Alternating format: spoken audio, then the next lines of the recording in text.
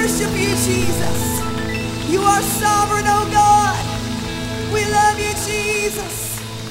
We love you, Jesus. We entertain your presence right now, Jesus. Have your way.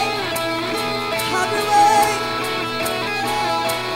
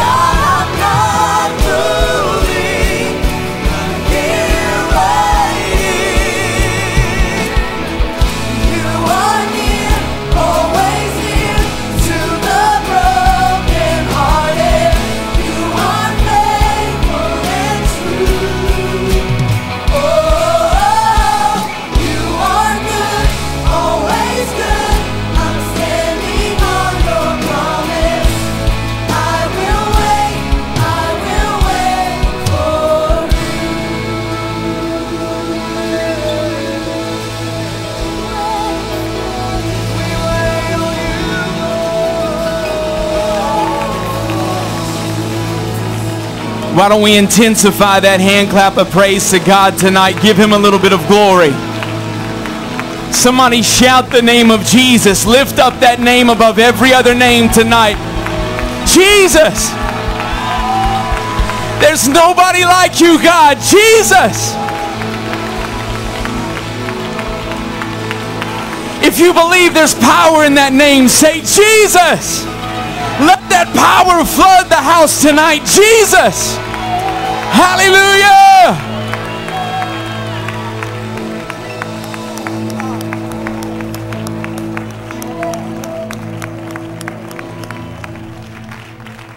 Find somebody tonight, shake their hand, look them in the eyes and say, there's power in that name.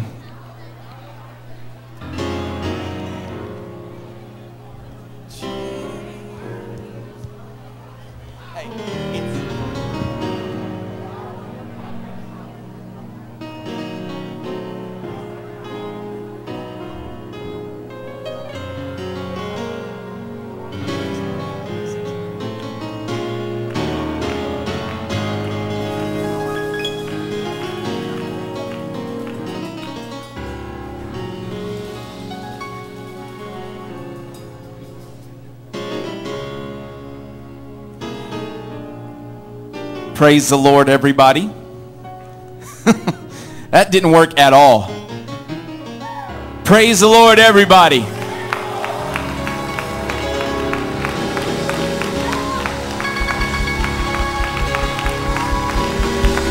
There you go. It's working a little bit now. Praise the Lord, everybody. Hallelujah.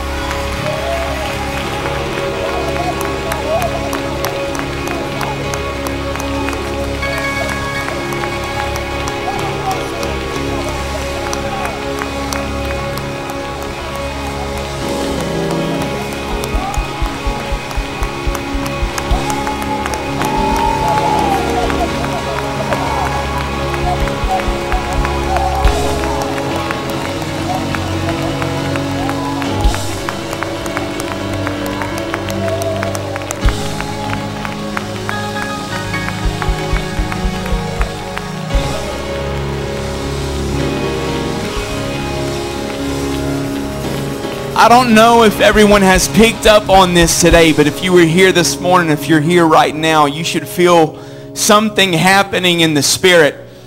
God is setting the stage for this church. Something's coming up. And if your heart is ready for that, would you just give him one more hand clap of praise and mean it from the bottom of your heart? God, whatever you want to do, this church is ready for it wholeheartedly.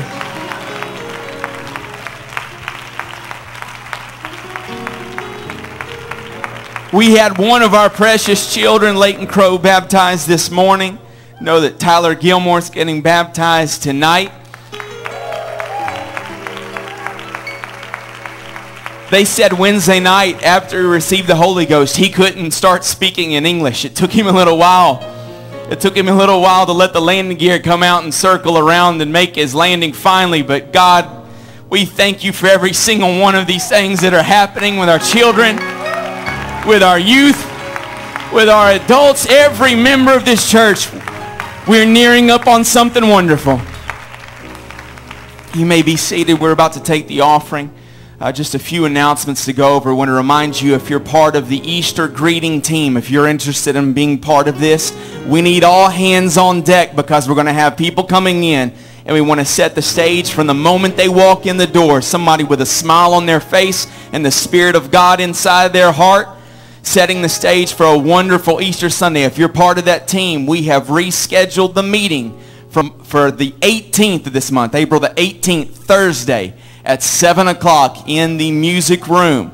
So 7 o'clock Thursday, April the 18th. I remind you again that we do have April the 20th. Our Easter egg hunt is on this grounds at 2 o'clock in the afternoon. That's Saturday. We'd like everybody to be there, invited guests. Not just a Sunday morning service, but also to that Saturday afternoon egg hunt. It's going to be an incredible day.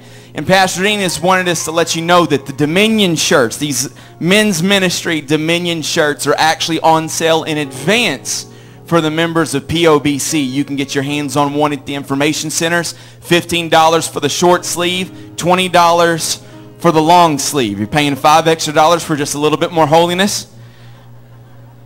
Putting a premium on it.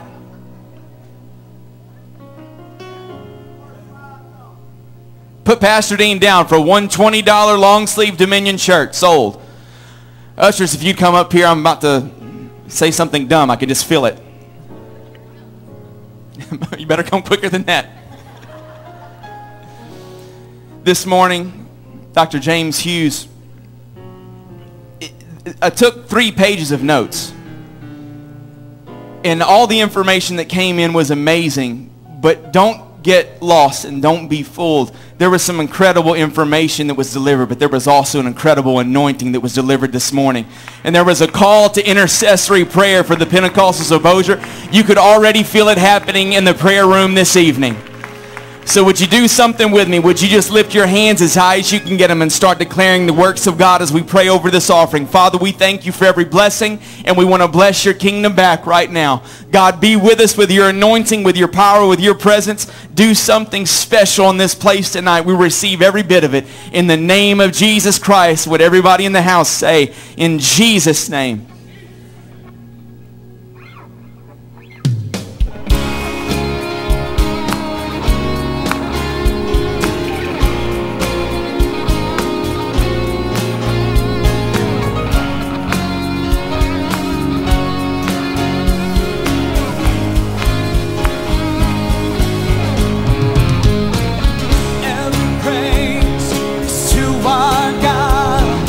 Every word of worship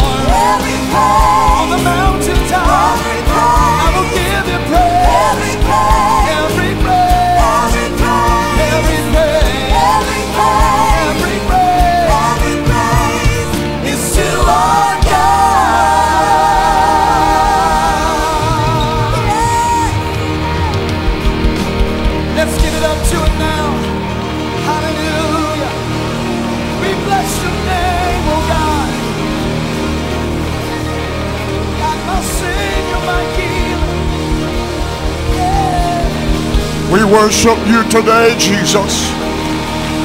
There is none like you. I give you glory and honor today. I magnify the name above every name. I give you glory and honor. You are worthy, Jesus. You are worthy, Jesus. What an incredible presence of the Lord that's here tonight. God's desire is that you have the greatest life you could have. Jesus declared to his disciples, it is your Father's good pleasure to give you the kingdom. God does not struggle trying to bless you. Your failures, your past, your mistakes never cause him any kind of a problem when he decides to bless you. You don't earn his blessings. God blesses you because you carry his name. If you ever go down in that water in that name, and now you become a child of the King of Kings and Lord of Lords, his blessings on your life is not about you, it's about him.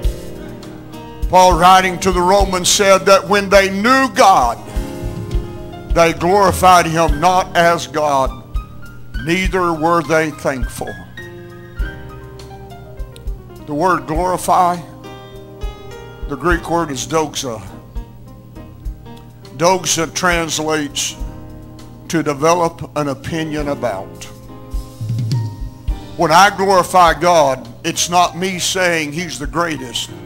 When I glorify God, it's when I hang around him enough that I have an opinion about who he is. And I start developing an opinion about what he can do, what he will do, what he desires to do. It is your Father's good pleasure to give you the kingdom. It is your Father's good pleasure. The prefix to the word good in the original text is epsilon, upsilon, or you, which literally translates with great joy or excitement. The greatest joy God gives is when he has the privilege of pouring out a blessing on you because you respond. A few years ago, my grandson came to spend the day with us. Well, actually, he didn't come to spend the day. We took care of him every day. So he was brought there that morning. The day before, I'd promised him that I'd spend the day with him. And I knew he's going to be expecting me to fulfill my promise. So I had something I needed to do. So I moved where I usually sat. When he come through the door, I'm not in the chair he can see. So he starts running through the house looking. And he went to every room hollering, "Papa." And I never responded. I heard him go to the living room, the kitchen, the laundry room, the garage, back through the laundry room, the kitchen, living room, up the stairs, all the way to the front of the house. Went to the bedroom, the closet, next bedroom closet, my room closet. And he finally gets to the last room in the house and he can't find me, and he's no longer running. But I hear him as he starts walking back over me. He comes down the stairs. In a few moments, I sense a presence behind me. I know he's there. So I turned around. He's got his little fist on his hip, and he said, "Papa, you promised me that you'd spend a day with me. Are you going to break your promise?" I said, "No, Riley, but I had something I had to do. Let me get finished with it real quickly, and then I'll spend a day with you." He said, "Come and stand by me." So he walked over and stood beside me, and I worked for about 30 seconds, and he said, "Is this going to take all day?" And I said, "No, Riley." So I picked him up and I set him in my lap. I said, "Here, you help me." I put his hand on the mouse and I start moving the mouse, and the Lord started talking. And the Lord said, "Son, where do you think you get that feeling that you have right now?" See, there's no greater thrill in my life than when my kids show up and act like they enjoy being there. And there's no greater thrill in my life than when my grandkids come and act like they want to spend time with me. And the Lord says, "Where's that coming from?" And I said, "I guess it's from you, Lord." And he said, "Yes, and that's how I feel every time you come to my house and you act like you enjoy being there." So if you want to act like you enjoy being in the house of God tonight, I can guarantee you that incredible things are going to take place in this place tonight, because your desire is for Him to move in your life. So for a few moments tonight, I want to preach to you about the end of time. While you're returning to your seat so you can find your Bible and read with me, I hope you bring your Bibles to church, or at least your technology that has a Bible in it. You know, we used to would never show up at the house of God without a Bible. What's happened to us? So let's go to 2 Timothy chapter 3. Let me begin reading verse 1. This know also, that in the last days perilous times shall come. That's an absolute. That's not a possibility, a maybe so, or something that could happen. This is what's going to happen. In the last days perilous time shall come. For men shall be lovers of themselves, covetous, boasters, proud, blasphemers, disobedient to parents, unthankful, unholy, without natural affection, truce breakers, false accusers, incontinent, fierce, despisers of those that are good, traitors, heady, high-minded, lovers of pleasure more than lovers of God, having a form of godliness, but denying the power thereof. From such turn away. Can I read it in a different translation? But this understand also, that in the last days difficult times will come. For people will become lovers of themselves, lovers of money, boastful, arrogant, blasphemers, disobedient to parents, ungrateful, unholy, unloving, irreconcilable, slanderers, without self-control, savage, opposed to what is good, treacherous, reckless, conceited, loving pleasure rather than loving God. They will maintain the outward appearance of religion, but will have repudiated its power. So avoid people like these. The end of time. The Lord bless you. May be seated. Before I begin tonight, again, let me say what an incredible honor and privilege it is to be here.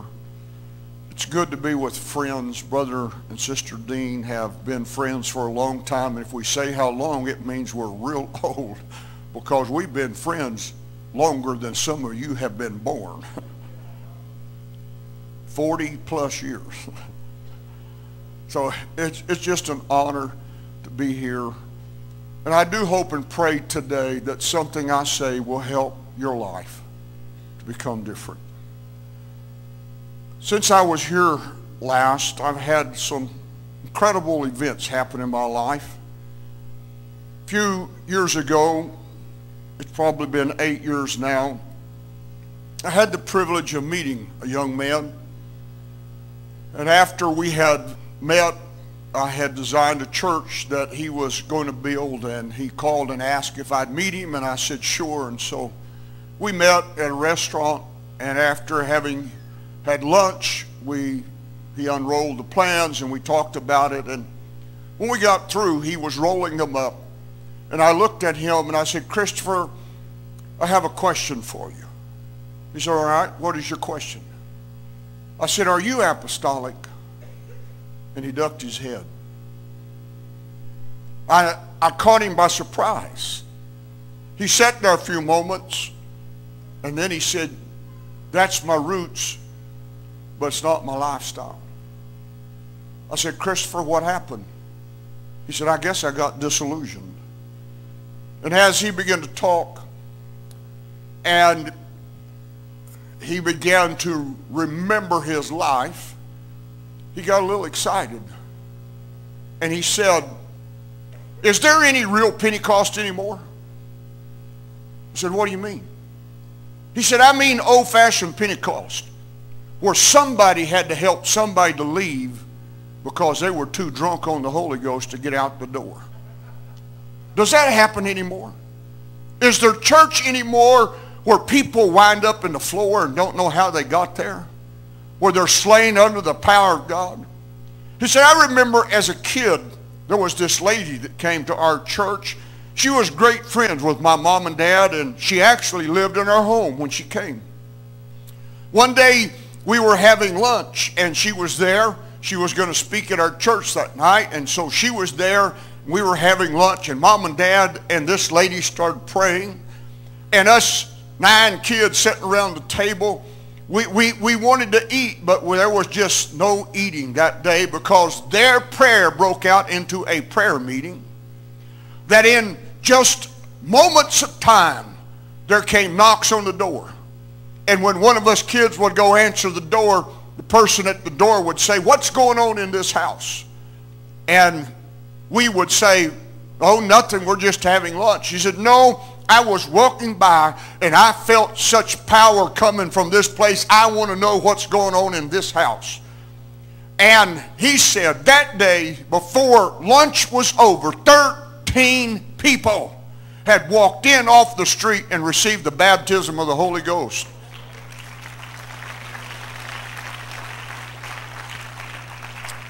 That lady's name was Sister Willie Johnson.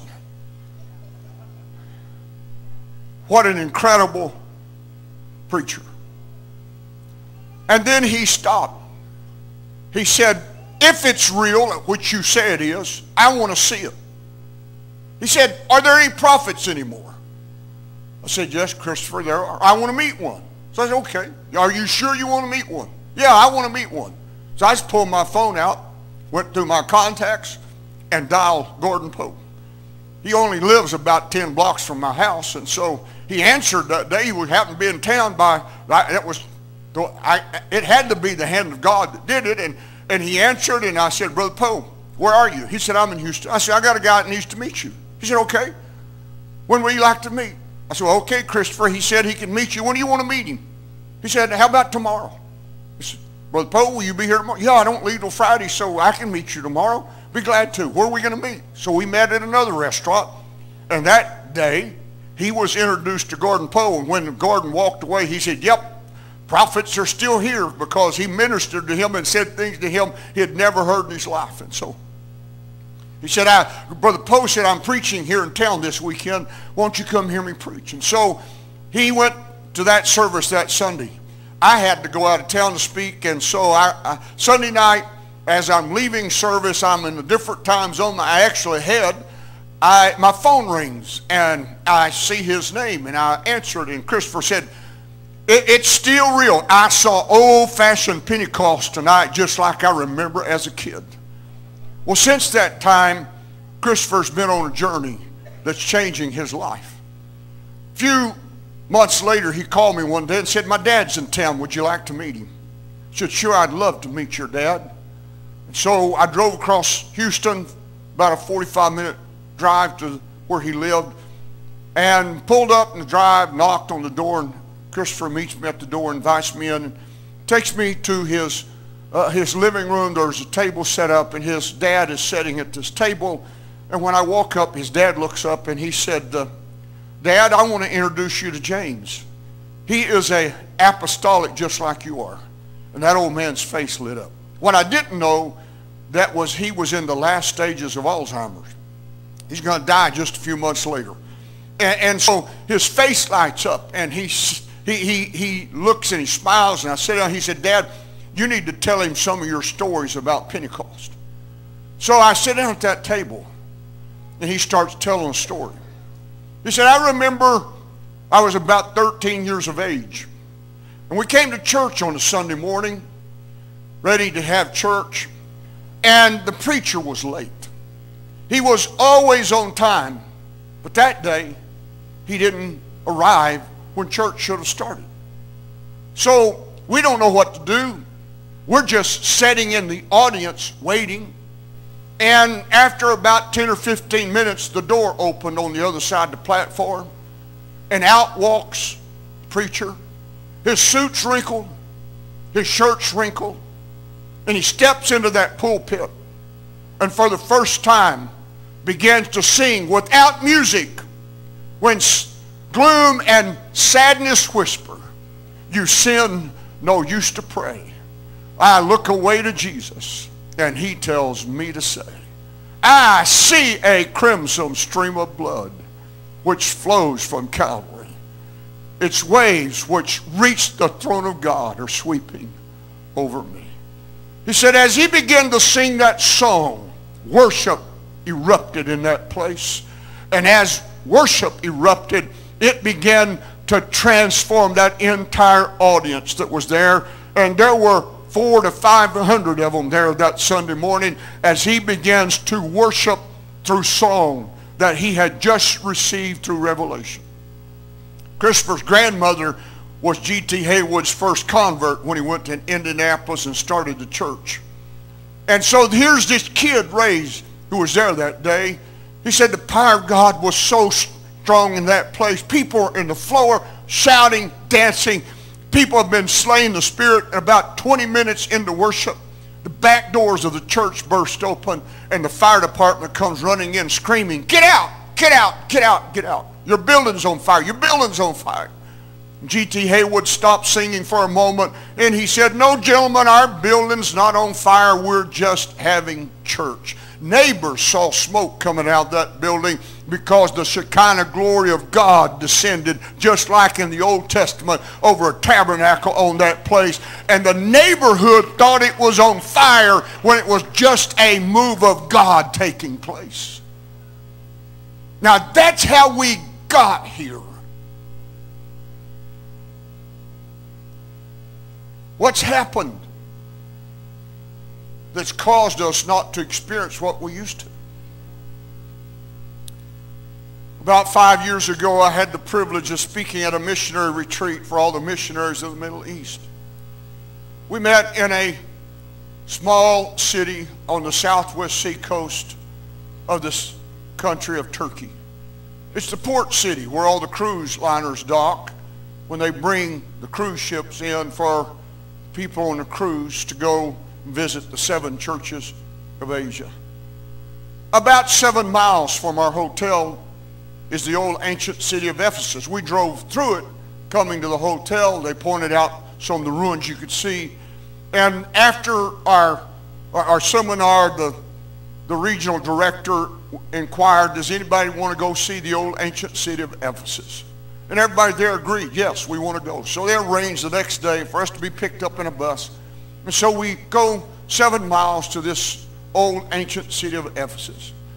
And when I walk into this place, it was probably the most incredible experience I ever had in my life. I'm looking and watching, and I walk through, and I don't have time to tell you the story. I just want to tell you about what happened at the end. As we started top and we worked our way down off of the pass between 2 mountains, down towards the floor of that valley where the seacoast used to be.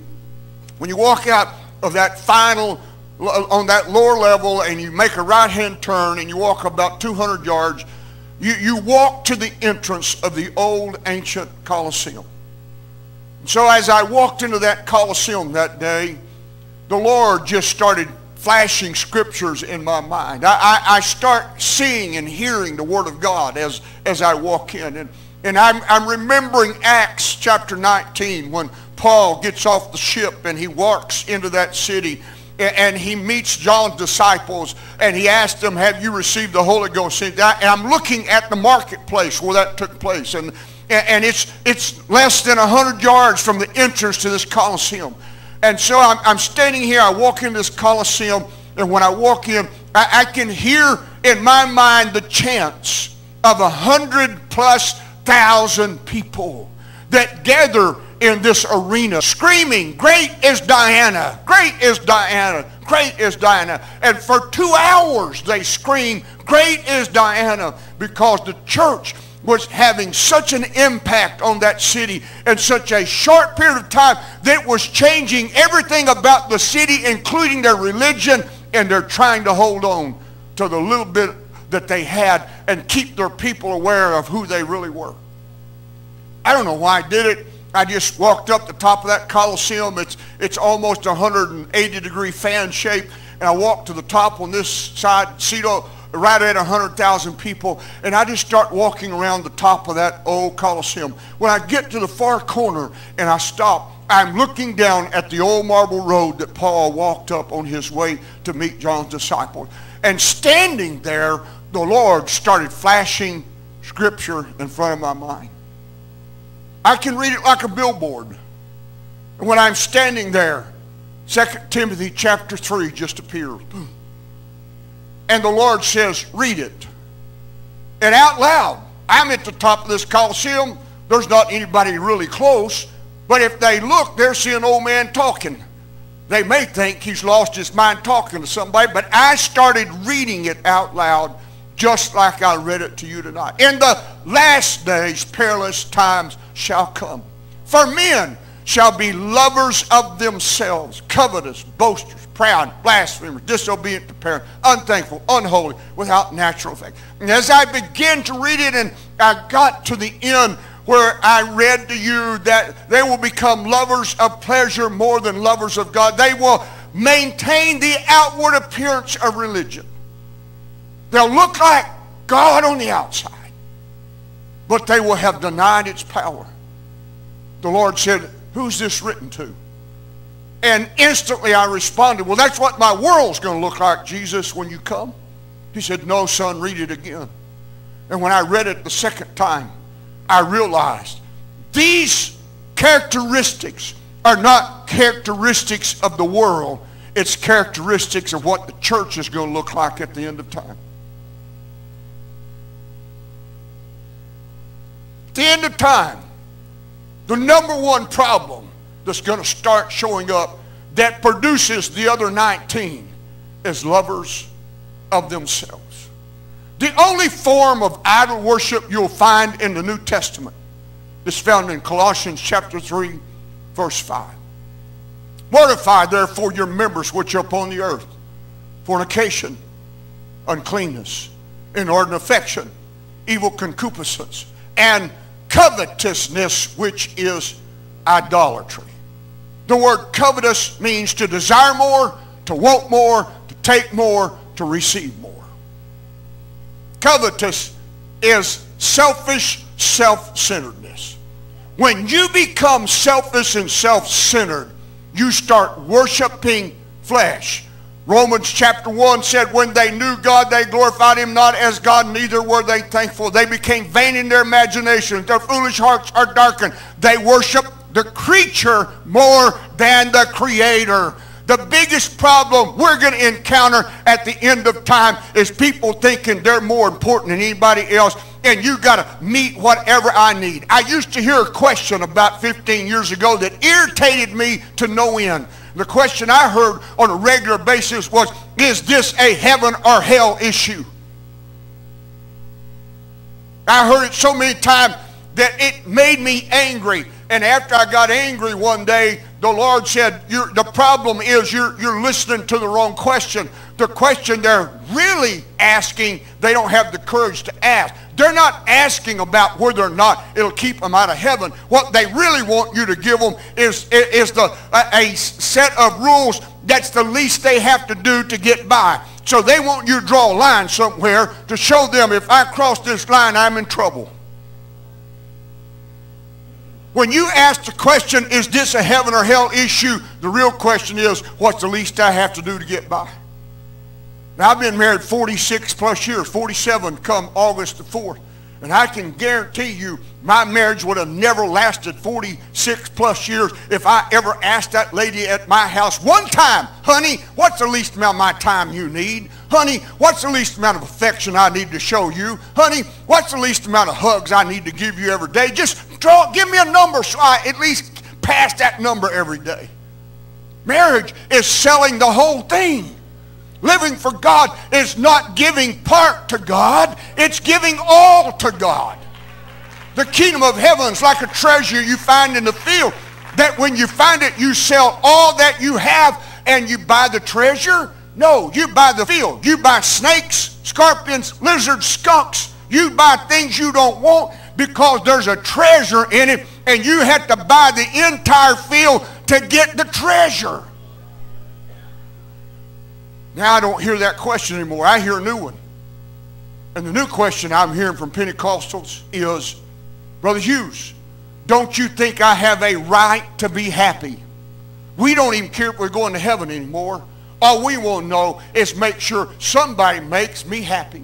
I got a right, and if this one's not making me happy, there's got to be somebody out there making me happy. Somewhere I'm going to find happiness. And it's an elusive dream, but I'm going to find it. I've got a right to be happy. You spoiled brat. Go up, grow up, act like an adult, and get happy. Nobody's going to make you happy. You won't be happy? Go get in front of a mirror and practice your happy face. Happiness starts on the inside, not the outside. There's not a human alive that can make any other human happy. God's not obligated to make you happy. No one's obligated to make you happy. You want happiness, then you find God, and the joy, not happiness of the Lord, the joy of the Lord is my strength. Count it all joy when you fall into divers temptation. Joy comes from the inside, not the outside. Happiness is your choice. My world is making me believe that I got all these rights. You know, it came from the Declaration of Independence. All men are created under God with certain inalienable rights. Among these are life, liberty, and the pursuit of, what's the word pursue mean? To chase. It's running. You got to chase it. You want happiness? You're going to chase it. No, you want happiness? Then get happy. You declare, this is the day the Lord hath made. I will rejoice and be glad in it. This is the day, has no asterisk that says it has to be sun shining. It could be raining. It could be storming. There could be snowing out. It doesn't matter the conditions of the day. This is the day the Lord hath made. I will rejoice and be glad in it.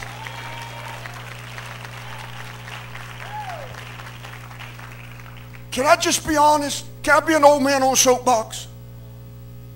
We're the whiningest bunch of people that exist. If one little thing goes wrong in our lives, we throw our hands up, get mad at God, say, God just don't care no more. You spoiled brat. Grow up.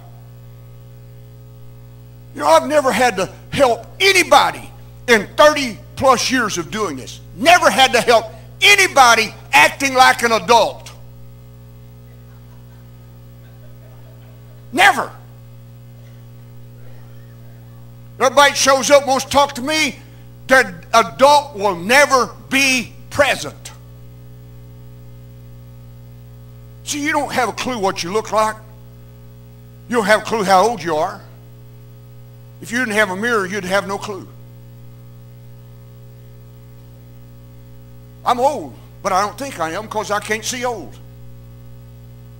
Unless I have a mirror to look at, and I look at the mirror and say, whoa, something happened to that guy. But that's not the guy I know. The guy I know, he's ageless. He's got ideas and dreams about things, even at 68, that he still wants to see happen. See, you can't see you. By the way, you don't preach on holiness? You don't need a Bible. If you can't see you, then what in the world can you do to the outside of you to make you feel one bit better? When you have to focus on the outside, you put God on the outside. When you have to focus on the outside, that means the inside's real messed up. So when you have to change the package to get people to look at you, pay attention to you, that means you think you're worthless or broke or defective because you got to fix it to make everybody else want to respond to it.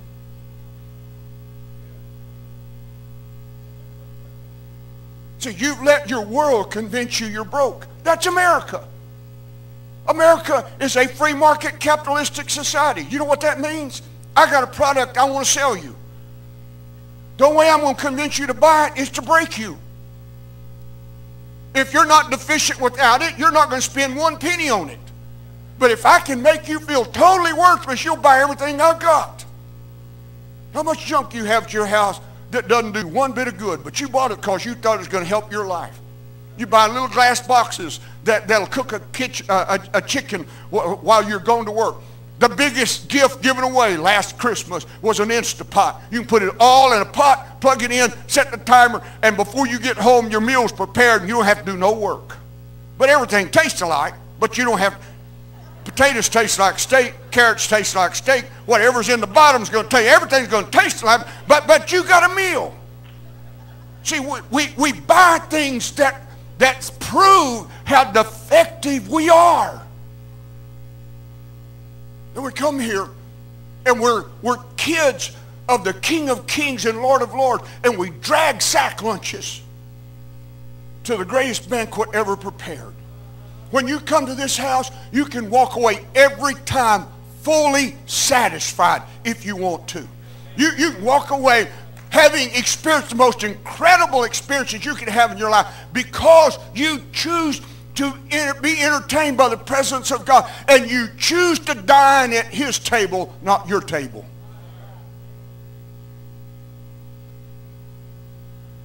Old man talking. How'd we get here? What happened to us? Can I just give you my description of us? We don't have a clue where we're going or what we're doing. How'd we get here? Well, I remember being in youth camp in 1967 when Israel took back Jerusalem.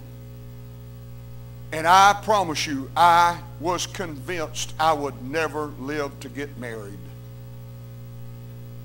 Because that started the end of time.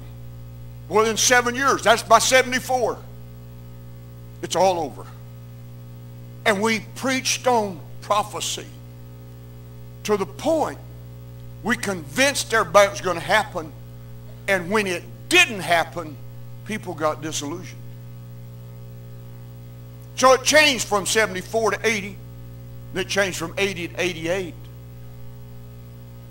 Greatest revival America's seen in Pentecost happened in the summer of 1988. My church I attended had 500 backsliders pray through in the month of August. 500, because they circulated that little book, 88 Reasons Why the Lord's Come, 1988. And people read it, and they believed in it, and they were convinced. And you'd show up at church, and you're to hear people asking one another, if the Lord comes, do you think I might be ready to go? If you see any flaw in me, or if you see me doing something nice, just let me know. I want to be submitted to you. But it didn't happen. Y2K showed up. World's supposed to collapse. You bought food and stuck it in places that food probably shouldn't be. And you were convinced. You dug cellars and put food in it. We have churches that pack their basements full of food because the world's going to end and money's going to fall apart. And it didn't happen. Now here we stand at 2019, and there's no Pentecostal past the age of 50 that ever believed you'd live to see 2019, because it was supposed to be over. So we quit preaching about the coming of the Lord. We quit preaching conviction. Now all of a sudden we got all these people that don't know how to respond or feel about themselves. Life started breaking things. And so now we become cheerleaders. And we try to encourage you to participate. David said, I was glad when they said unto me. David wasn't a priest. David had no right to go to the house of God. I was glad when they said unto me. See, all David could do is bring his sacrifice to the front door and repent and confess over the sacrifice that was slain. That's as far inside the house of God as he could get, because he was not a priest. But he was glad when they said, let us go. And the church used to be the most important thing in our life. Getting people at church today is the most difficult thing. Sundays used to be our biggest service, because all of a sudden we knew Sunday night we were going to have an outpouring and all kinds of things were going to happen, and there was a reason. You rub shoulders with the world all week long. You come home feeling dirty and filthy because you've heard people say things and you've been involved in some conversations around junk that just made you feel worthless. And when you finally get to the house of God on Sunday morning, that Sunday morning was a time of washing because you're washed by the Word. And when the Word was preached on a Sunday morning and you walked away refreshed. So when you come back Sunday night, you didn't have the world on you. You had church on you. So it was easy to show up on a Sunday night and walk into the atmosphere, and all of a sudden we begin to worship and pray, and God began to move in our midst, and we saw incredible things happen. I remember sitting on the pulpit of the church I attended as a kid, a little glass jar, a little bit smaller than that glass of water. It's about this tall. Inside of it was a cancer about this big around. It nearly filled the entire jar. That cancer had been located on the left temple of the pastor's granddaughter. It had grown through the skull, attached the roots into the brain, and the doctor said it's not operable and she's going to die in a very short period of time.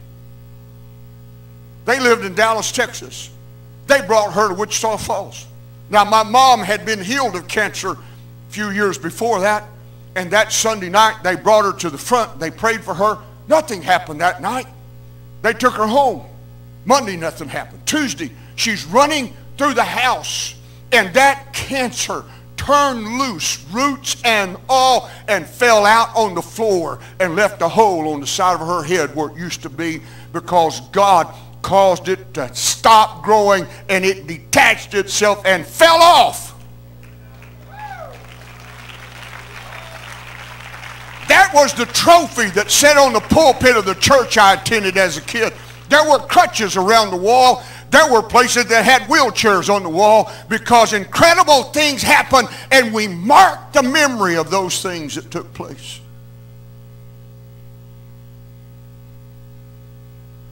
But when I let life convince me that I'm more important than anything else, and that life revolves around me and my needs. I will not go to the Christian bookstore anymore. I quit. I got fed up with the trash that I saw on the shelf, and I refused to go. The titles made me want to throw up. I walked through those aisles and read titles like his needs, her needs. I wanted to gag and puke right there on the floor.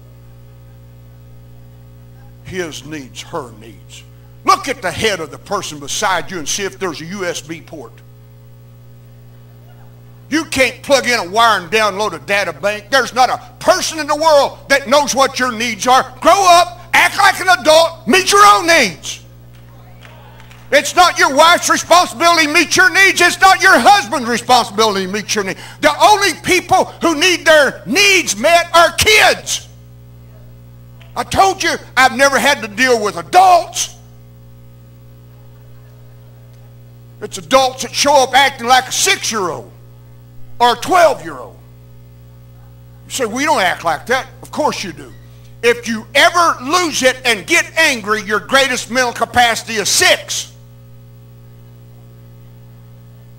So every time you get mad, you're not an adult, you're a screaming child. A fit-throwing child is what you become. If fear shows up in your life, your greatest mental capacity is 12. 12-year-olds are gangsters. They run in pack. If fear shows up, you'll never do it alone. You'll get everybody on your side, and they'll get everybody on their side, and y'all go to war. I'd never have a job if people acted like adults. But I'm never going to be without a job, because no matter how loud I scream it, and no matter how much I say about it, it doesn't change anything, because when I get through tonight, I can guarantee you somebody will walk up and say, but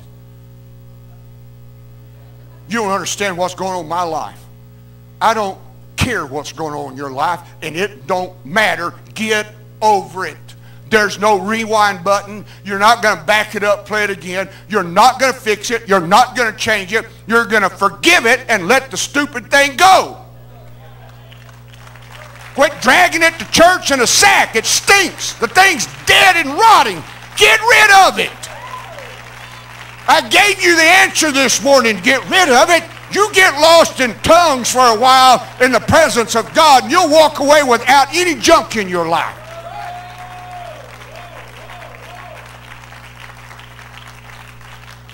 We become selfish. Now, I don't have time to go through that list and don't intend to. So we're not going to be here all night. But I do want to jump to the last part of that list, because here's where you wind up. And here's where incredible problems start happening. They become lovers of pleasure more than lovers of God. You know what America, what the medical field says today is the greatest addiction in America right now? The greatest addiction. You think it's heroin? You think it's crack, meth? You think it's fentanyl? Or any of the other synthetics that humans can put in their body? Is it alcohol? Is that our greatest addiction? You really want to know? Actually, it was on Fox News this afternoon. I flipped it open and had to check something, and it popped up as a screen, and it just jumped out.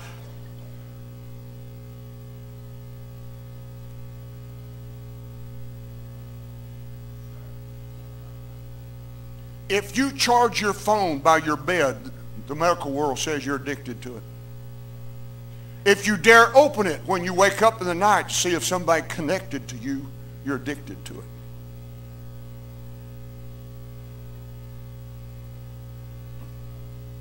So we've let things in our life that are more dangerous than anything else we could ever let in our life. We're letting things in our life control us that have the power to destroy us. The problem with this generation is they don't know how to develop a relationship because they don't know how to communicate. They think texting is communication, that is conversation. But conversation requires tongue, vocal cords, and eyeballs. It doesn't require just tongues and vocal cord, because you can do that on a phone. But without your eyes being involved, your conscience can never be active. It requires your conscience looking at the person you're saying something to and reading their expressions to know if you're crossing a line, if you're saying something that hurts or injures, or if you're going to destroy them by your words. If you can't look at them, you have no clue what your words are doing to them. So we've let our world sell us stuff that has the ability to destroy us. And as a result, we have some problems.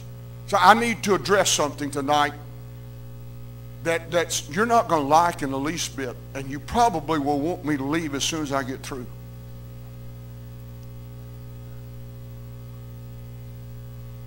Scientists were trying to discover where pleasure resides in the human brain. They discovered it by accident. They were studying the limbic system. The brain is protected by bone. You can't get in there, so if you try to mess with it, you destroy it.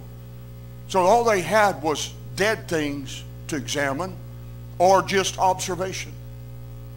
And they discovered that if they could take a piece of wire 10 times smaller than a human hair and coat it so that it was protected all the way except to the tip, they could insert that little piece of wire into the brain of an animal and stimulate it with a very small electrical charge without killing or destroying the animal or doing brain damage. So as they were studying and they started trying to find what controls us, the first thing they started studying is the limbic system and how it functions and what resides there. Fear, anger, need for food, water, and sex drive. Those 5 things reside in your brainstem. So they discovered that by sending a little minute electrical charge into the brain of an animal, they could make it hungry. They then taught the animal how to feed itself by pushing buttons so that it could get its own food when they pushed the button and feed themselves. And so they'd trigger the little mechanism, it'd send a little impulse. The animal would get hungry. It'd go over and push a button. Food would fall out, and they'd start eating. Now, they became very obese because they ate when they really didn't need to eat because someone was messing with their brain. They could make them thirsty. By accident one day, they got the electrode in the wrong spot. And when they sent this impulse, the animal didn't respond at all. It just laid down the bottom of the cage and sprawled out like it was on a high. They could bring predatory animals around it that should terrify it and make it want to run and hide, and they'd just lay there and look at them. They couldn't terrify it. They couldn't make it angry. They couldn't do anything. It would rather just lay here and feel whatever's happening than do anything else. And so they decided to see if this was an accident with one. So they took x-rays of the brain, realized they're off by just centimeters, and so they relocated the same electrodes in 58 other animals and sent the same impulse, and they all laid in the bottom of the cage, just spread out, and laid there and just enjoyed whatever they were enjoying. Well, by accident, they had just discovered the part of your brain that's now called the nucleus accumbens, and it's your pleasure center. And when you experience pleasure of any kind, it causes that part of your brain, which is about the size of a walnut, it's located between your ears, right behind your eyes, just above the brainstem. When you experience pleasure of any kind, it triggers a release of that area of the brain, a flood of a neurotransmitter called dopamine. And when dopamine floods the brain, it causes you to have this elated high or euphoria. Then they start trying to find out what caused it. Well, just stick a sugar cube in your mouth and suck on it, and your brain will thump that little area, and boom, you'll feel this, ooh, that feels real good. Put a piece of chocolate in your mouth, let it melt, and boom, the brain enjoys it. And then they started wondering, what controls this mechanism? That could really get out of control. So as they studied it and then developed ways of examining the brain, they discovered that from the nucleus accumbens, there are thousands of nerves that run from there to the frontal lobe. And that's where your conscience resides. So they discovered that when you experience pleasure, your brain sends a message to the frontal lobe and says, you're experiencing pleasure. Your conscience then examines the pleasure you're experiencing and decides if it's good for you, if it's bad for you, if it's healthy or unhealthy, if it's dangerous. And if the brain thinks that what you're doing could damage your life, it'll send a message back to stop. And if you respond and stop, then your brain, your conscience has controlled pleasure. However, if you ignore the warning and you just keep enjoying pleasure, your brain cannot stand confusion. It has an ability called plasticity. And whatever message brought, or nerve brought the message, because the brain can't stand confusion and you won't listen to it, it'll just unplug the nerve that brought it so that there's no pathway to the frontal lobe. There are thousands of those pathways. But over a 9-month period of time, you have the power to unplug every connection between pleasure and conscience. And at that point in your life, you're either going to become an addict or you're going to do something really bad that's going to wreck your life. Affairs don't happen casually. God put a mechanism inside of you to keep you from doing something really dumb to wreck your life and somebody else's life. So when something starts happening that you shouldn't do and your conscience says stop, and you argue with your conscience and says, well, what harm can come? She just told me I look nice, or he just told me I look nice. Well, what damage can happen? And the conscience is saying, don't go there. That's not your wife. That's not your husband. Don't go down that road. That's dangerous. And you ignore the warning. Your brain unplugs the messenger that brought the message so that the message can't come back. Lovers of pleasure more than lovers of God. See, America's addicted to pleasure. You can't go to an amusement park in America that doesn't have a connection to pleasure. The longest rides in the amusement park are not the paddle boats. It's the ride that has a list of diseases. If you have, don't get on it. If you got heart problems, pregnancy, if you got blood pressure, you got diabetes, there's at least 20 items listed on that on the sign that says, if you got anything, do not get on this ride. But it's the longest ride in the park. It'll take you an hour and a half just to get through to get on it, so you can be terrorized. So that you can get an adrenaline rush, that you can get, you can have a fear factor that'll pump that adrenaline. You'll get a pleasure form out of this that'll cause you to get addicted to it, and you think you got to have it on a regular basis. And now all of a sudden, all these problems start showing up. How'd they get here? It takes you about 9 months to get God out of your life. And then at the end of 9 months, God can't talk anymore. There's no pulpit for God to step into because he preaches from your conscience. And when God has no connection to your conscience, you're going to do something you wish you had never done. And once you do something you wish you had never done, then you realize, oh, I made a horrible mistake. And now you start trying to fix the damage that you caused as a result of letting pleasure control you.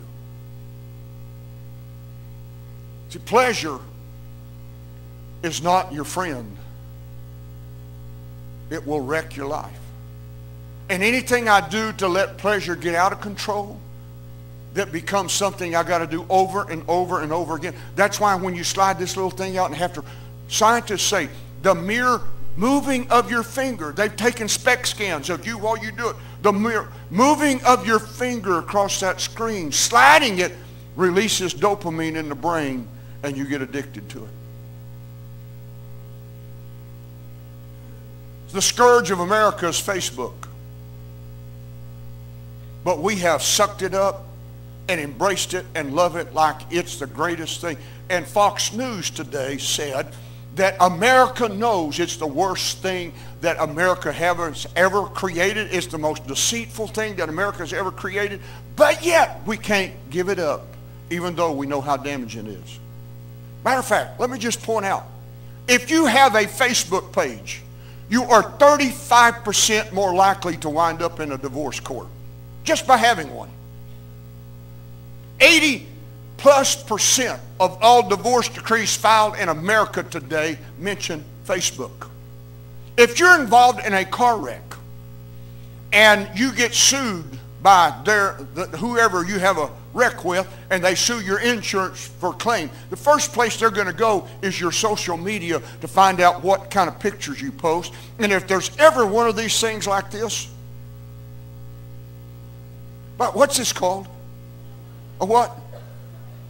Y'all not saying, what's it called?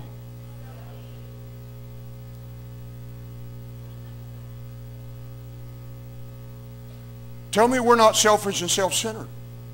When you have more pictures of you than anybody else,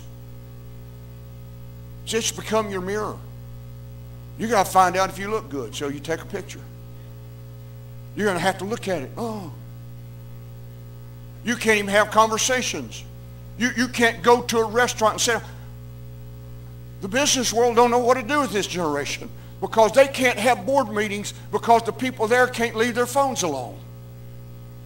And it has the power to wreck everything around us because we're so addicted to it, we can't lay it down. We have to keep it in our midst at all times. And the pleasure of that sliding, just slide your finger across the screen. You're going to release the same neurotransmitter that heroin does, crack does, crank, meth, alcohol. Whatever drug you can put in your body, you've just done the same thing that drug does your body, because you don't get addicted to heroin. you get addicted to what heroin does to your body. You don't get addicted to alcohol. You get addicted to what alcohol does to the body. And what alcohol and heroin do to the body is release your neurotransmitters, produce dopamine, which causes you to have this euphoria, and that's what you get addicted to. And so just sliding your finger across this screen, and when someone posts something you like, or you did, and you get a like or a thumbs up, you just get this warm fuzzies all over because you just got an adrenaline rush. Okay, I don't want to bust your bubble, but I don't care what you eat nor where you eat it. And you're not important enough for the world to know that. So I'm not sure where we got this inflated ego that everybody needs to know where I've been, what I've done, because I got to post. I can't wait to post it.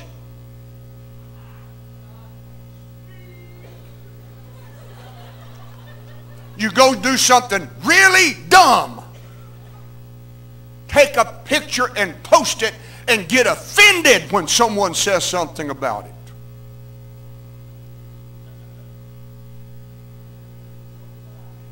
We're mindless. We're at the end of time. We're here. It's not something in the future. That prophecy tells us the coming of the Lord is closer right now than it's ever been, because the church has begun to look like the characteristics that are defined by what Paul said to Timothy, the pastor of this church at Ephesus. That letter was sent to this church that I'm standing here watching. The Lord asked me after I'd started reading all this stuff, he said, "What do you see, son?" And I look and I said, "Ruins." And his response was, "I warned them. I told them I'd remove their candlestick." And Ephesus ceased to exist somewhere around 460 AD, shortly after it became the site of the council that deified Mary and made her a god. And the worship of Mary, the mother of Jesus, showed up at the council of Ephesus, and in a short period of time an earthquake shook the place, and the two mountains on either side buried it, and it was buried under hundreds of ground or feet of dirt that fell off the side of those mountains, and the city didn't exist anymore. Folks, God's serious. You think God don't care what you're doing or how you're doing it, you're totally wrong. God's serious about the end of time, his church, and what his bride's going to look like at the end of time. See, my Bible says that God prophesied in the last day that the latter rain will be 7 times the former rain. If you get the latter rain and the former rain together, which it also prophesies, that means the last day revival has to be 8 times greater than the book of Acts. Now I want to know who's looking for that revival that's 8 times the book of Acts. Well, the only way we're going to get to that place is to get our conscience back and not be afraid of people preaching us to our knees instead of to our feet. We're not going to be afraid when a preacher gets to a pulpit and he starts preaching the Word of God and you want to crawl under a pew and hide, because conviction shows up and you're responding to the convicting power of God. When we get to that place, revival is going to happen in our world.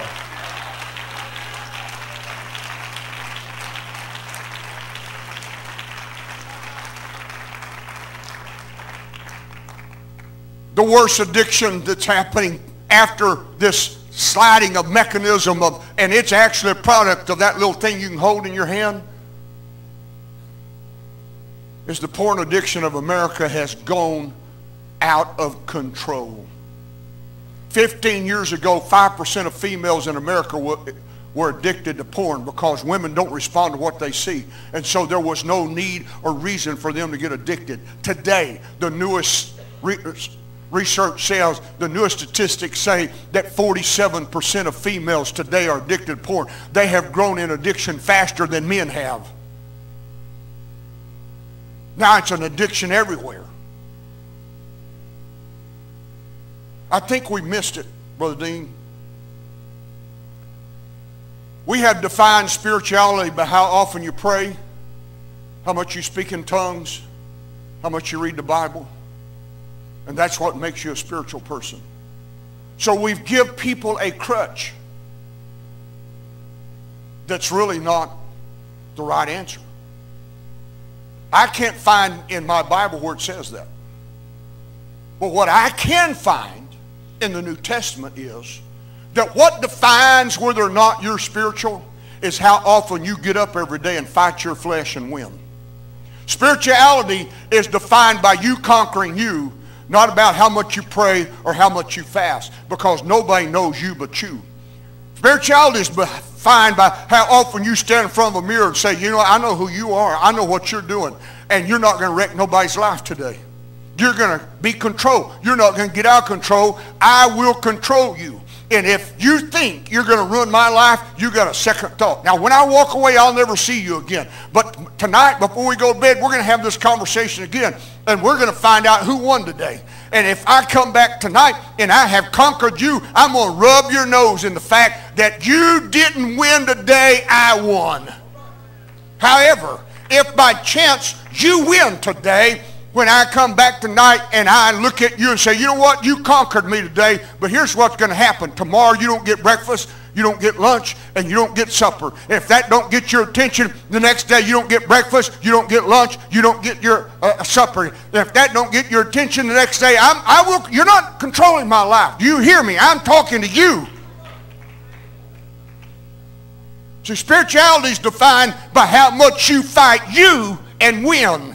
And when you conquer you, you change the world. Instead of giving in to you and letting pleasure control us, or our selfishness control us, I look at that guy and say, you know what? You are a sorry, rotten, no good scoundrel. You just want to wreck people's life. You say dumb things on purpose. If you do that today, tomorrow, I'll control you, because scientists have discovered that fasting takes control of your brain quicker than anything else you can do. It will control your brain quicker than prayer will. So if you'll just starve yourself occasionally, you'll get your flesh under control. If you'll look in that mirror and admit, okay, you're the problem, you got a real issue, I'm going to control. You're not controlling me. You're not wrecking my life. You know what I'm discovering about getting old? You don't mellow with age. The 68-year-old version of James Hughes is not better than the 21. He's not more patient. He's not kinder. He's not more long-suffering. He's not more gentle. He doesn't have more faith. The 68-year-old he can be a jerk real quick. And I'm discovering that all it takes to be a jerk is an opportunity. It's in us. Now, we're afraid to get honest. If I don't get you to laugh, you won't be able to handle what I'm saying. Do I get you to laugh about it a little bit, then you'll be able to take what I'm saying. But the real problem in the world is not the world. So you don't need a devil to go to hell. You just need him to blame. Without a good devil, you cannot exist. As of today, nobody's ever showed up at my office and said, Brother Hughes, Mr. Hughes, Dr. Hughes, whatever they call me. No one's showed up and said, Brother Hughes, you're looking at a problem. Everybody I talk to is going to blame a wife, a husband, a mom, a dad, brother, or sister, an aunt, and uncle. Somebody else caused it a problem. I ain't had nothing to do with it. Hardest thing the world do is get you to take ownership of your life and get you to take over your life so that your life's not controlling you, that you're controlling your life. You have the power to do that. He gave you every resource necessary to take over your life and totally control your life so your life don't control you. But don't find a prayer room as a cop-out.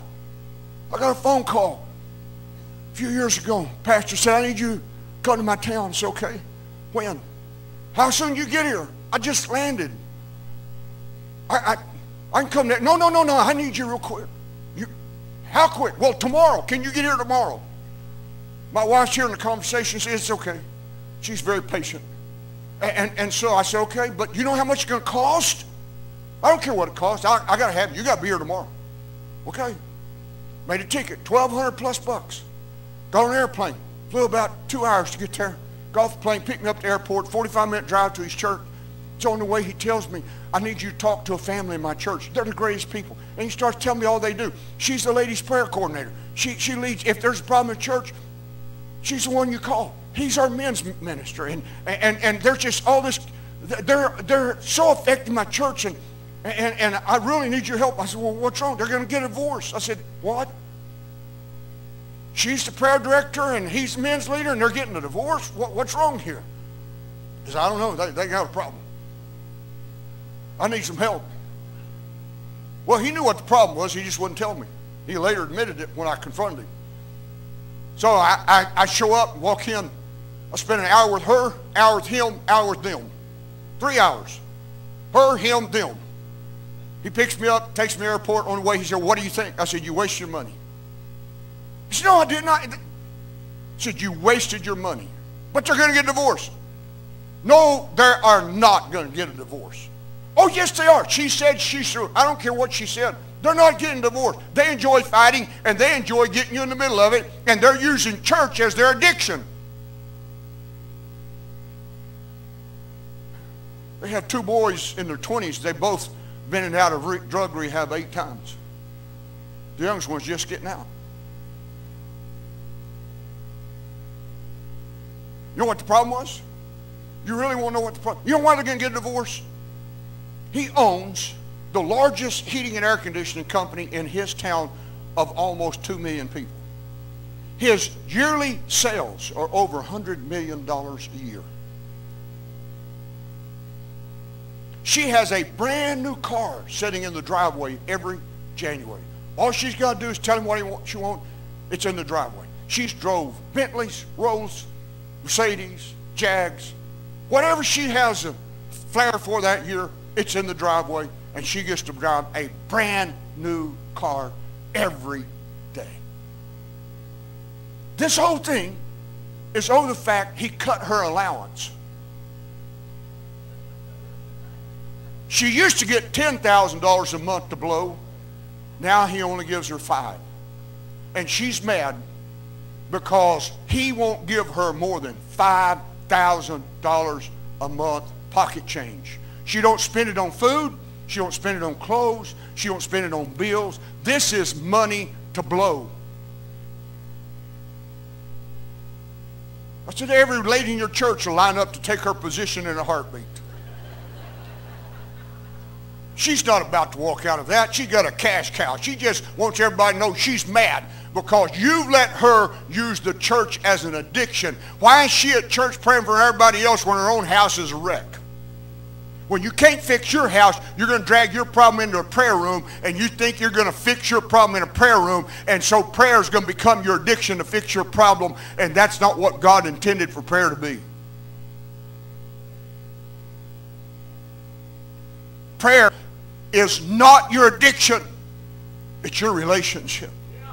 See, prayer is you learning God and talking to God and developing the ability to have a conversation with Dad and Dad talk back to you. And so you have an interchange with God on a regular basis through your conscience. You don't know where God speaks? He stands in the pulpit of your conscience and speaks because that's what He put in you to speak through. So when my conscience is active, I hear God. I hear what God says. I don't need a preacher. I don't need somebody giving me a word. Y'all drive Brother Poe nuts. Because we've had conversations about this. Every time you see him, you want to know, has God give you a word for me? Won't you go to a prayer room and get your own word? You think, oh, I'm old man on a soapbox, forgiving old man. How'd we get here? Why is our families in chaos? Why are relationships having so many problems today? Is it because of the world? No, not the world. See, I'm convinced you don't need a devil to go to hell. You need a family to go to hell. It's what you do to each other that wrecks lives. It's words you say. It's deeds you commit against each other. It's things like, I hate you, I wish you weren't born, you're stupid, you're dumb, you can't do anything. Those are things that destroy. In the tongue is the power of life and death, according to the Word of God. According to science, it's in the tongue that you heal DNA or you destroy DNA. So we let our words become the weapons that we use to destroy and wreck life. And we are destroying one another. I want my life changed. First thing I have to do is admit I need a change. And when I admit I need a change, then things are going to start happening. I don't need pleasure as an addiction. See, here's the problem with porn. Your children's brains do not get hardwired until puberty is nearly over. Your children don't have a conscience until somewhere between the ages of 12 and 18. And it's usually about 15 to 16 that their conscience starts showing up. You can't expect them to have a conscience because God didn't let their brains connect until puberty is nearly over. It's when they leave childhood and grow into adulthood and they become an adult that the conscience kicks in, and you're their conscience until they're 15, 16 years of age. So would you please be the parent at your house instead of the next kid at your house? Would you please parent your children instead of being a friend to your kids? Your kids don't need you as a friend. They need you as a parent. They need for you to stand up and say, no, thus says the word of the Lord. This is what we're going to do. Well, why? Because I said so. And that's good enough. I don't have to defend myself. My word is law and gospel at this house. You get married, you have kids, and your word becomes law and gospel at your house. At this house, my words matter. And I say no. I don't have to defend it. I say no. Well, Johnny, I don't care what Johnny does. At this house, this is the way we're going to live life. As for me and my house, as for me and my house, I need to quit. I could go all kinds of places tonight.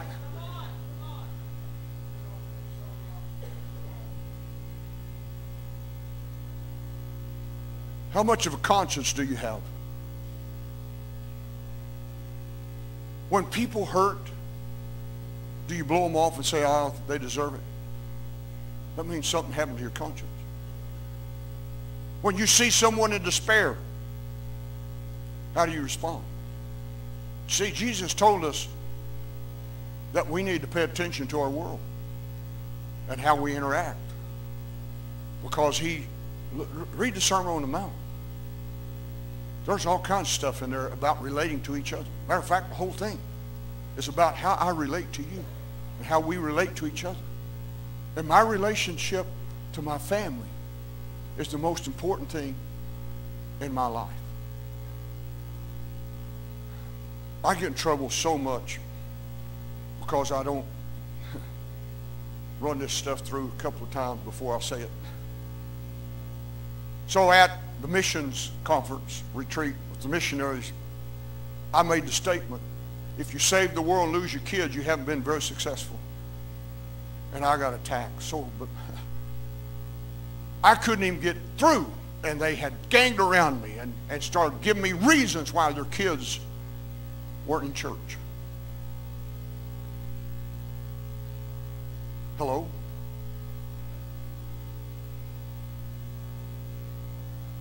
It's sad that we keep less than 10% of our young people. We should keep them all. See, if you lived at home, what you do at church, your life would be a little bit different. See, we don't have to be a Christian anywhere but here. We don't have to do it at home. But I remember as a kid, Mom and Dad, my dad was just a good saint. He was not a preacher. My dad never preached a sermon in his life. My dad was an auto mechanic that had his own garage. We'd sit down at the dining room table and Mom and Dad start praying for our food. Our food might get cold.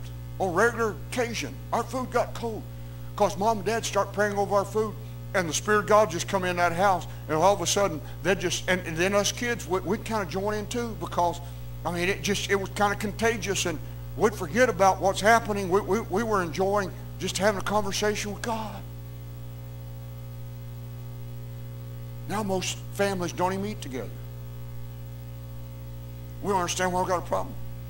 The reason God can't give America revival is God's family is so dysfunctional, it'd kill all the new babes that showed up. If we don't get our families in order, revival's not going to happen in America. And that can only happen when we recognize I need to take ownership of me. All these problems that are happening are not caused by outside forces or outside influences. My wife's not ticking me off. If I've got a short fuse and I'm a type A personality, which is just an excuse to be a jerk, if I got a type A personality and I'm high strung, well, go to the hardware store and get you a longer fuse, or at least get you an extinguisher. When it gets lit, you can put it out. You're not a child. Grow up. See, the whole purpose of preaching. Anybody read Ephesians? You know why there's 5 aspects of the ministry, not 6, not 7. We've changed the Bible a little bit. That's a different sermon. But we've changed what there are 5 parts of the fivefold ministry in the New Testament. Apostles, prophets, evangelists, pastors, teachers. Fivefold, not 6, not 7, not something else. 5. Why is there a fivefold ministry? Why did Paul said he'd give us a fivefold ministry? For the work of the ministry, for the edifying of the body of Christ, for the perfecting of the saints, till we all grow up. It's in the Bible. Read it. It's in Ephesians chapter 4. Till we all grow up in Christ. The whole purpose of what I'm doing is just to get you to act like an adult. If all of us acted like an adult, your pastor wouldn't have nobody to talk to. But we won't do it. It's easier to throw our fits, act like 2-year-olds, scream, holler, rant, and rave than it is because we are fulfilling this selfish, self-centered thing that I'm more important than anybody else. I'm not important. My kids are. My wife is. My grandkids are. And the older I get, the more aware I become of what my behavior can do to their life. And that my behavior can destroy them if I'm not careful. So I have to work diligently at controlling this flesh. And I got to be honest. And let me show you how. Can I just be real honest? Does it bother you if I'm transparent? I'm driving down the street, got the 11-year-old sitting beside me. He and I are having a conversation. I look in my mirror and I see a car approaching me like I'm sitting still. I look at my speedometer. I'm 5 miles over the speed limit. I'm thinking, whoa, we're about to get hit. I look in my next mirror and there's a car beside me. And this guy approaching me like I'm sitting still, he's not putting no brakes on. So I'm about to get hit. So I do the survival thing. I punched that supercharger on that pickup and it just jumped out in front of the car and he whipped beside me and then he whipped in front of me. And without a bat of an eye, the 11-year-old says, "You dipstick. If you can't drive any better than that, take that thing home and park it before you kill the rest of us." And you realize this 11-year-old has no clue where dipstick came from.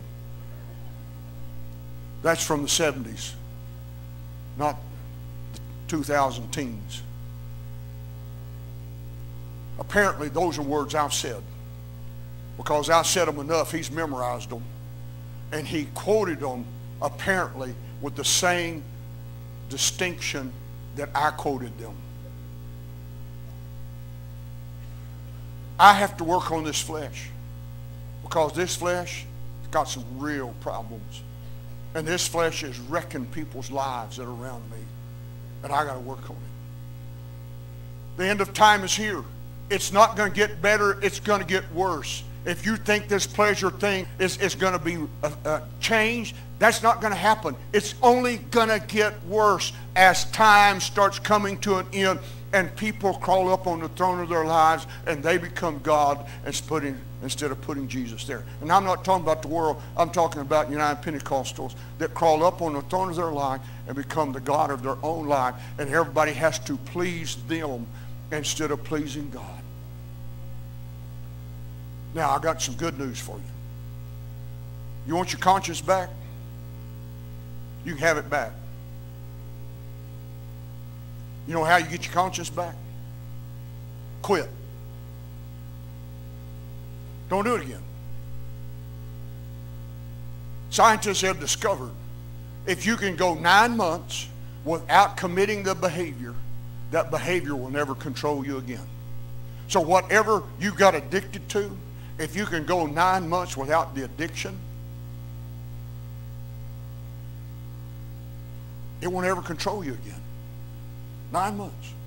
Now, isn't that kind of strange? How long does it take you to get in this world?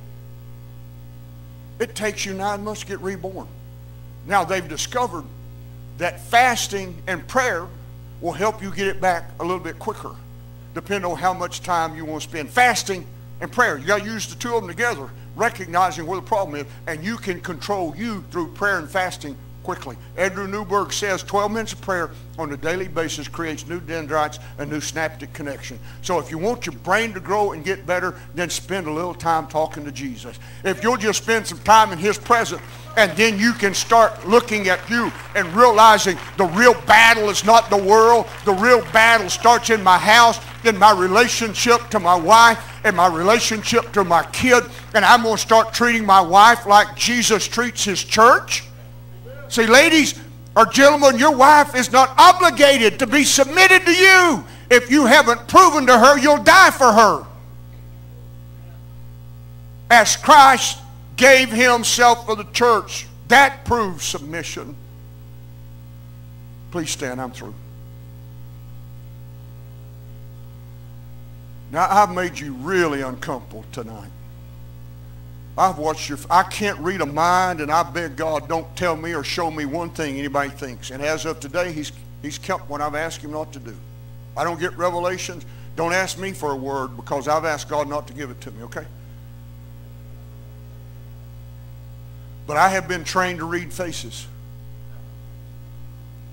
And your faces don't like what I said tonight.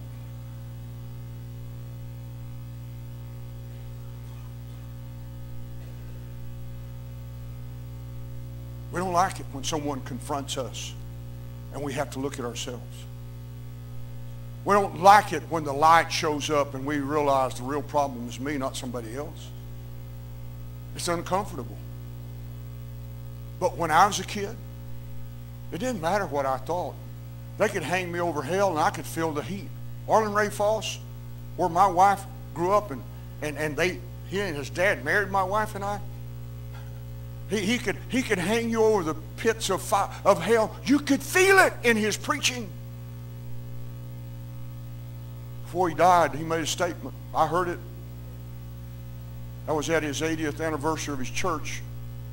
And I asked him, Brother Foss, I heard you said anybody can preach people to their knees, but very few people, preach people to their feet, but very few people can preach them to their knees.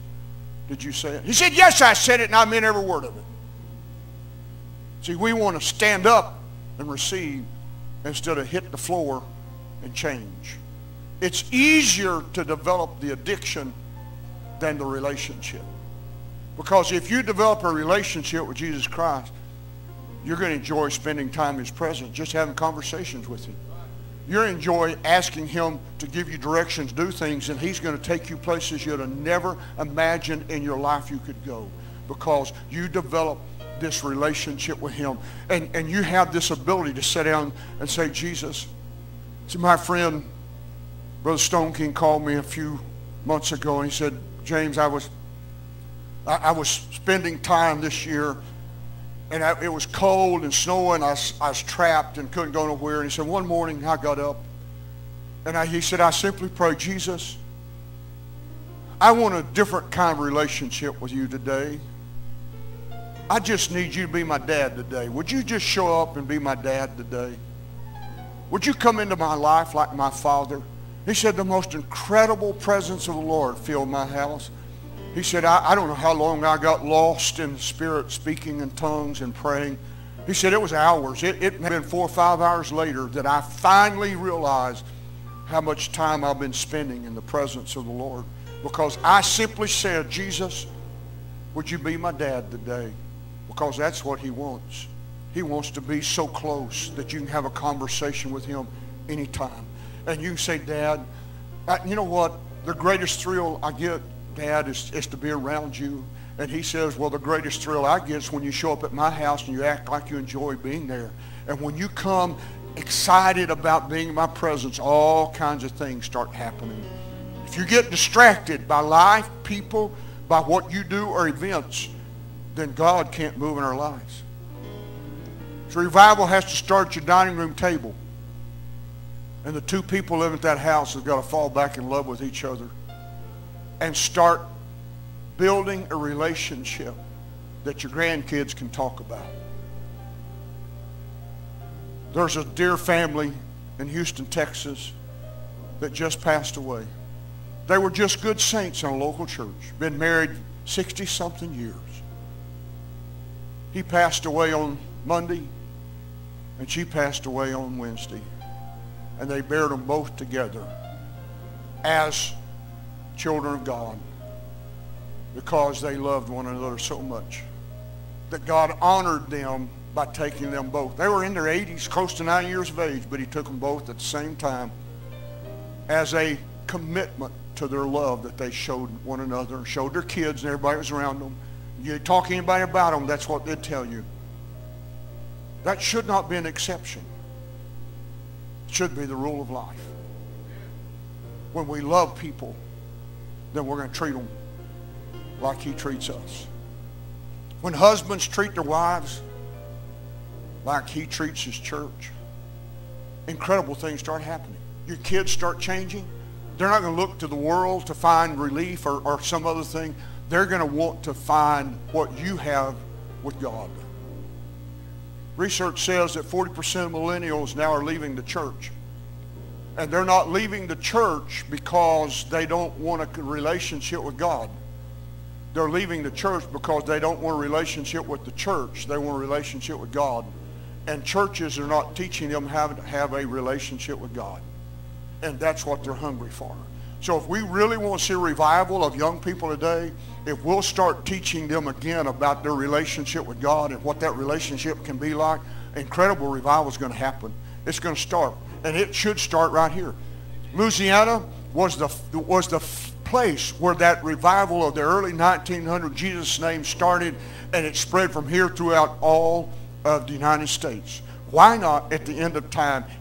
Why doesn't that fire show up in our lives and in some home, and all of a sudden we start reconnecting back to relationships we haven't been? Why can't revival start right here that spreads throughout the world, and you start seeing 8 times what happened in the book of Acts? Anybody ready to see an 8-fold of the book of Acts? It's going to happen. It is going to happen. Now, whether I enjoy it or participate, that is my choice, and that is your choice. Regardless of what you think or you want, it's going to happen. So I have a suggestion to you tonight. Get your families right, get involved, or get out of the way. Revival is here. The wind is blowing again. And as the wind starts coming across America, we're going to start seeing incredible things happen when we, as God's kids, start getting things right. So here's what I want you to do. Kids, you need to find your parents, and you need to bring your mom and dad to an altar tonight. Children, I want you to go get mom and dad. I want you to go get your parents. Grandkids, go get grandma and grandpa. And I want y'all to come as a family to the altar tonight. And here's what we're going to do when we get here. I want you as a family to gather and join hands with each other. Form a circle, not a line. I want no lines in this place. If there's only 2 of you, stand facing each other and take each other by the hand. And I want you to start praying for your families tonight. I want you to pray a blessing into the life of everybody you're holding by the hand. I want you to pray that they become everything God created them to be. I want you to pray that the blessing of God falls on their lives and that they become this incredible vessel of honor God created them to be. And then once we get this started tonight, I want you to show back up here on a regular basis and do this over and over and over. This is what we used to do as a kid, and we quit doing it. We start our marriage at an altar, but rarely do we bring our family back to recommit ourselves to this altar. So would you please pray for one another tonight? Moms, pray for husbands. Husband prays for wives. Pray for kids. Kids, pray for mom and dad. Kids, your mom and dad need your prayer. They need you to pray that God would help them become everything they need to be. So let's pray tonight. Lord Jesus, I pray tonight that you would make every man in this place tonight to be the vessel of honor you created him to be. Jesus, I pray tonight that you would help him to become the vessel of honor, that he would become the husband he should be to his wife, that he would love his wife as you love the church, that he would prove to her over and over and over again that he would lay his life down for her, that his home is the safest place she can ever find. She'll never be mistreated there. She'll never hear words of anger or rage or hatred there. You will treat her with dignity and respect, that he would help her to become the vessel of honor that you created her to be. I pray he'd become the father he should be to his children, to lead them in spiritual things. I pray he becomes the priest of his home and takes over the priestly robe of his home. I pray, Lord, that he not only become the priest of his home, I pray, Lord, that he would lead his family in worship on a regular basis, not waiting for his wife to lead, but he would step into the role of priesthood, and that he would lead his family as the priest of his home. Lord, I pray you'd bless our ladies tonight to become the vessel of honor you created them to be. Vessels of honor, not broken, not defective. I pray she becomes the woman she should be to her world, the mother she should be to her children, the wife she should be to her husband. I pray that she would bring her children up in the nurture and admonition of the Lord. You created her with incredible abilities to teach and nurture. So God, I pray tonight that we would start, that she would start training and sharing with her children how valuable they are, and that her children would become the light of her life, that her life would be focused around them, and should make them feel so special, and treat and train and teach them because you gave her that ability. I pray, Lord, you'd bless our children to become the vessel of honor you created them to be. I pray, Lord, that the world doesn't convince them they're broke. They don't know what they are. They don't have a clue what their sexuality is. God, I pray tonight that moms and dads will create the right atmosphere for children to discover that they were created in your image, not broke, not defective, but vessels of honor, honored to be used for your kingdom. They'd discover their talents, their abilities, and they'd use their talents and their abilities for your service and for your kingdom. Lord, I pray today that you'd protect their homes, that you'd build a hedge around them. I cannot see my world. I can't see the spirit world around me, but you can. So God, I'm praying tonight that you'd build a hedge around every home, because Satan knows if he can wreck a home, he's wrecked the church. And if he can wreck the church, he's wrecked the city. And if he wrecks the city, he's wrecked the state, the nation, and in the world as a result of just one family becoming chaotic. So God, I pray today you'd build a hedge to not allow enemies in to sow tares among wheat. Would you station your angels around every home and not allow some enemy to bring discord or chaos there? I pray, Lord, tonight that if walls have been built in relationship, if there are issues in a home, I pray tonight that someone would make a decision to start taking some walls down and rebuilding a relationship they started a long time ago. Not letting life or problems or people cause them to want to abandon what they started, but make a decision. They're going to create the right atmosphere. They're going to create the right home, and they're going to take ownership of life. And in doing so, they're going to protect their homes and their family. Bind our hearts together tonight, Jesus, in the unity of the Spirit and the bond of peace. Touch us with your presence tonight. In Jesus' name, in Jesus' name, in Jesus' name, in Jesus' name. Now let it be more than words. Take whoever you prayed for in your arms and hug them and tell them how valuable they are to you and how much you love them. And then make a commitment to them that starting tonight, we're going to do this on a regular basis. We're going to come back here on a regular basis, and we're going to love one another. We're going to pray for one another, and we're going to develop a relationship with God that changes the lives of people and families.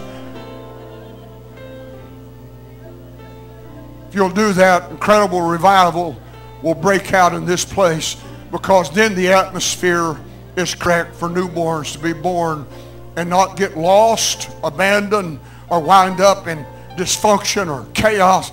But the church family has become healthy. And when the family becomes healthy, then God's Spirit has the ability to move and operate in our lives.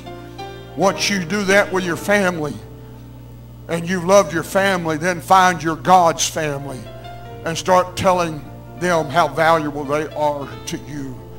If someone's irritated you really bad over the last few years, won't you go to them tonight? Don't tell them they've irritated you. Just hug them real big and tell them you love them and that you're glad they're part of your family and part of your life. Now, you might have to swallow some pride to do that, but I want you to be willing to do whatever you need to have the right relationship so that revival can happen in our world.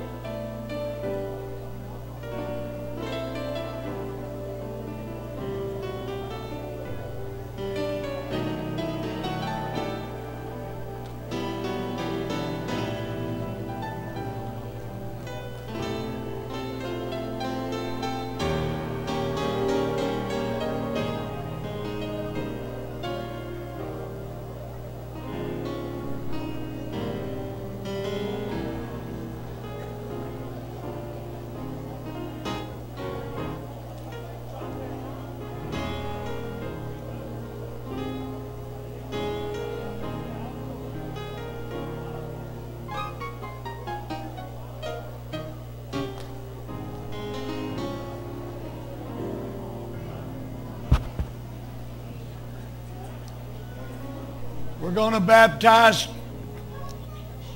to baptize Tyler Gilmore tonight. Let's thank God for giving Tyler the Holy Ghost Wednesday night.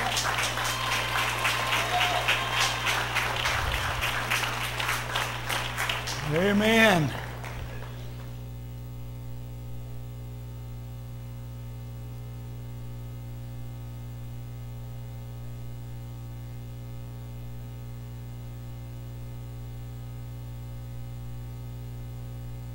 What a beautiful night. Tyler, upon the confession of your faith, God has filled you with the Holy Ghost. I baptize you in the name of the Lord Jesus Christ for the remission of your sins. Hallelujah!